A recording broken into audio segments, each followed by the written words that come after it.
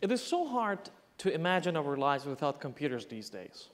We use computers to connect to internet, to study, to play video games, to watch Netflix, and if some time is left, to do some work. But computers are more than that. We use computers to design new airplanes. We use computers to forecast the weather. We use computers to study proteins and biomolecules. Heck, we even use computers to design new computers. Many of these applications require enormous computational power. That's why many universities, research labs, and government agencies invest in supercomputers. A supercomputer is basically many, many computers all connected together. In this picture, you're seeing an IBM Blue Gene P machine at Argonne National Lab in the States. It has over 250,000 processors. As a matter of fact, this is an old machine. Today, there's a new machine installed at the same lab which has over 750,000 processors. That's really enormous amount of computational power. But even with such powerful machines, there are still many problems in engineering and science that we cannot actually solve them. Let me show you an example. There are literally thousands of flights to hundreds of destinations across the world every day. It would be very interesting for the CEO of an airline if he could optimize airplane schedules and routes to minimize, let's say, the fuel burn. It's good for the environment. It's good for actually the economy. In fact, there are billions of dollars worth of fuel which is just wasted because flight planning and schedules are not necessarily optimal. This graph shows the number of possible routes an aircraft can fly for a certain number of destinations. If you're interested to optimize the flight for 10 destinations, you have to check 10 to the power 8 possibilities. On a normal computer at home, that takes about 30 milliseconds. That's pretty quick, pretty fast. So let's add a little bit more to it. So with 14 destinations, all of a sudden, the computational cost goes from 30 milliseconds to 4 hours and a half. For 18 destinations, it will take actually more than 11 centuries to find the optimal answer. For 28 destinations, it will take longer than the age of the universe as we know it today to find the answer. That just sounds crazy. That sounds unbelievable. But if you follow the curve, you'll see that actually the number of possibilities grows exponentially with the increasing number of destinations. This is not a unique problem. There are many problems, in fact, in cybersecurity, in biomedical sciences, and in resource management that have the same nature. That's why we cannot solve them on a computer that we have today. There is a massive race toward building a new technology called quantum computing. In quantum computing, we're going to use laws of quantum physics to obtain enormous computational speed so that we can tackle such problems. But before that, let's remind everybody that computers work on the premise of 1 and 0. Everything is transformed into these two binary numbers. In a classic computer, we basically do computations using a tiny little bit of switches called transistors. A transistor is basically an electronic switch which has 3 parts. It has a source, it has a drain, and it has a gate. This switch is turned off when there is no electricity between the source and the drain. For example, this picture shows you a turned off switch. You turn on the switch by applying a voltage to the gate, and then there would be electricity going from the source to the drain. So you switched on this transistor. Basically, you switched 1 to 0 or 0 to 1. This is how it works. If you connect a number of these transistors in a smart way together, you can do more complex computation with them. You can add numbers, you can subtract them, you can analyze pictures, you can do all things that we do with computers. That's how a classic computer works. The power of classic computers increases if you add more and more transistors to it. But it adds up linearly. It means if you want to increase the power of your computer by a factor of 2, you have to increase the number of bits in the computer by a factor of 2. Well, quantum computing is a bit different. Imagine the simplest quantum system in the world. Maybe that's just an electron. You can imagine it to be a sphere.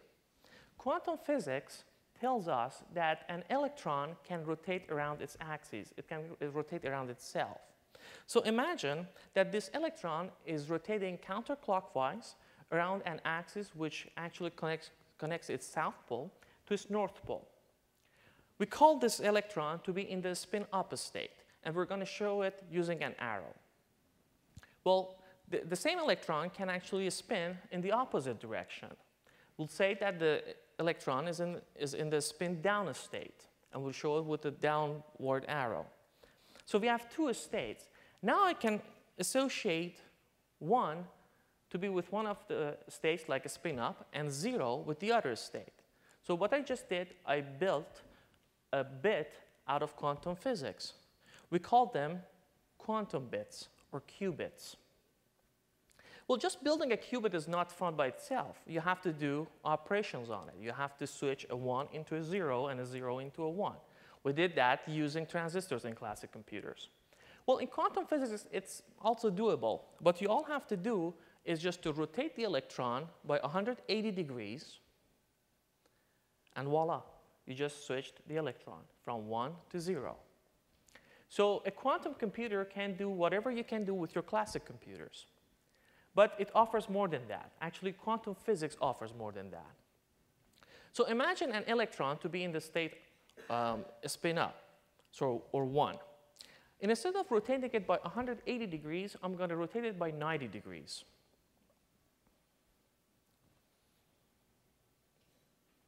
Then you might ask, is this qubit in 0 or is it in 1? Is it a spin up or is it a spin down? Well, here's the fun part. Quantum physics tells us that it's actually both. It is both 0 and 1. It's both on and off, something you don't have in the classic world. A switch is either on or off. It cannot be both at the same time. But in quantum physics, you can have two conditions at the same time. That sounds a little rather peculiar, but that's true. That's what it can be. And this is why quantum computers are so powerful, because you can encode 2 bits of information, 1 and 0, simultaneously into 1 qubit. You do the operation on 1 qubit, and you've done operation on two classical bits, on both 1 and 0. If I add 1 more qubit to it, I can encode 4 bits of information and do operations on them. If I add another qubit, I can actually represent 8 classical bits and do operations on them. In fact, if I have n qubits, I can operate on 2 to the power n classical bits. That's why it's so powerful. So rather than actually increasing the number of bits in the computer by a factor of 2 to increase the speed, I can add 1 more qubit. That's all it takes. This graph shows a comparison between the power of a classical computer and a quantum computer when you increase the number of bits. And as you can see, the quantum computer's power grows way, way faster. That's why it's so powerful. As a matter of fact, with a quantum computer having only 300 qubits, you get so much computation power more than all computers on Earth combined. Well, the nature has been kind to us with giving us quantum physics, but it hasn't been too kind. Because there's always some glitch, there's always some problem, and there's no free lunch. In fact, these quantum bits and qubits are very fragile. Any unwanted interaction with them, any noise in the system, can actually destroy their information. You prepare a qubit, let's say, to be in the spin up. You leave it there, you don't interact with it. But after a while, it will start to actually move and actually go to another state. If it's too much, you will lose all the useful information. Then we say the qubit has become decoherent, and it's one of the greatest problems that today we have. There have been multiple proposals about how to make a qubit or how to make a quantum computer. Some are based on controlling an electron or even a proton inside the nucleus of an atom using big magnetic fields. Other proposals depend on using photons and polarization of photons to make qubits. And some other proposals are based on nanoelectronics. But no matter what proposal you're pursuing, you have to satisfy a set of conditions. These conditions are put forward by one of the leading scientists in the field, Professor David DiVincenzo. And that's why they're called DiVincenzo's criteria. The first condition is that the qubit or the system should be scalable. If you can make 1 qubit, you should be able to make 2 qubits, 10 qubits, 100 qubits, and 1,000 qubits, and put them all in one machine. If it takes a room like this to control 1 qubit, this is not a scalable system. We cannot put 10,000 of these qubits into one machine. The second condition is that we should be able to initialize the qubit. Well, that's pretty obvious. The third condition is that we have to be able to do a set of operations on the qubit. The fourth condition, probably the most difficult one, is the qubit should remain coherent for many, many operations before it loses its information. And that's why it is very difficult and one of the maybe holy grails of quantum computing. And finally, you should be able to read the result from the qubit. These are the 5 bases that any scientific team tries to prove that their system has. Well, I'm going to add another condition to this, and it has nothing to do with quantum physics. It has nothing to do with science. It has all to do with me being an engineer and actually doing business. And that is, oops. Okay. And that is, the technology should be realizable with existing, the quantum computer should be realizable with existing technologies. It means it shouldn't take 20 years for us to create new technologies to make the machine. Because it's very difficult to convince people in the private sector to invest in something which would pay off 20 years down the road. But if we start from existing technologies with things we have right now and try to build a quantum computer, we probably would have it in the next 3 to 5 years. And actually, I'm going to show you a very interesting proposal which meets all the conditions, and that's superconducting nanoelectronics. A superconductor is basically any material that shows zero resistivity against electricity. Some metals, like aluminum, when you cool them down to very low temperatures, they become superconductors. Well, although you can actually touch and feel a superconductor at a scale that you can hold in hand, it's important to note that superconductivity is actually a quantum phenomenon.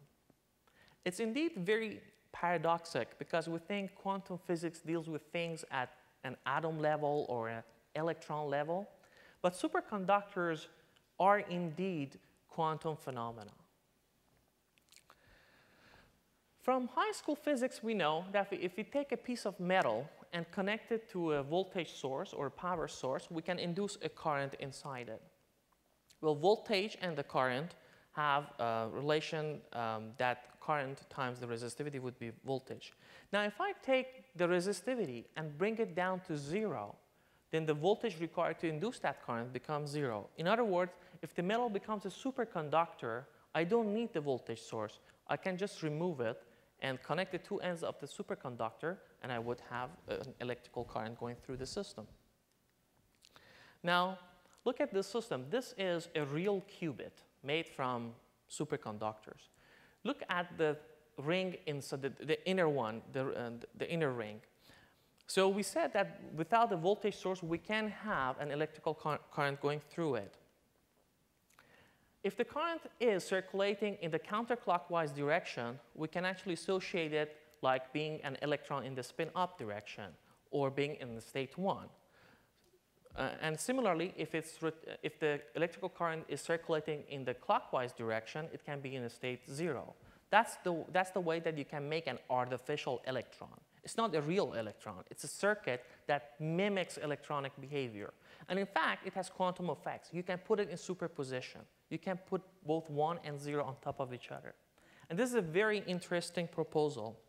In fact, it also meets my condition. We can use all the well-established nanoelectronics technique in the world, like electrobeam lithography, to etch one of these circuits on a wafer. Then you mount it on a cryostat which is basically a giant refrigerator, and you put it in a liquid helium and cool it down to very low temperatures. The operating condition is about 10 millikelvin, just 10 milledegrees above absolute zero. That's very cool. And it's expensive and hard to do, but it's possible to do it. In fact, even last month, there were proposals and there were results, very encouraging results, from two scientific groups in Google and IBM who are getting very encouraging results. Maybe I'll finish with a few words about my role in all of this. And that's, I do simulations. I make softwares that you can engineer these things. And I hope that you will stay tuned, as in the next 3 to 5 years, hopefully, we'll bring you a new revolution in computing. Thank you very much.